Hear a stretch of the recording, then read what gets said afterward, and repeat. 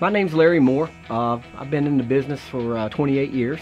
Worked for companies like Aflac for 15 years. Actually was a broker in the final expense business for 3 years before I met Brad Jennings from Lincoln Heritage. And the great thing about this is, you know, you're running your own business and you can make as much money as you feel you're worth. You know, in 7 years I've made $1.8 million. Finished in the top 10 in the nation 6 out of the last 7 years. And it's all because of a system that they've put in place that everybody can follow, whether they have any sales experience at all or whether they've been licensed in the insurance business at all.